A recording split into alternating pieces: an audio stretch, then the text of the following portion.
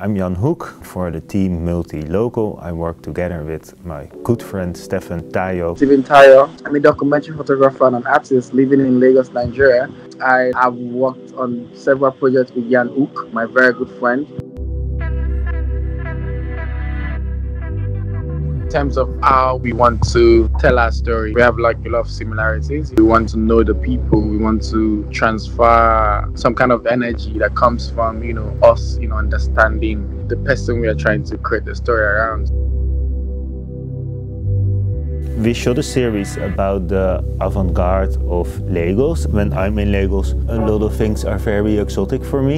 And that also works the other way around, that when he's here, then suddenly he's also seeing pretty exotic things and things that are so normal for me. And that's also nice, because then I also see my own environment with new eyes.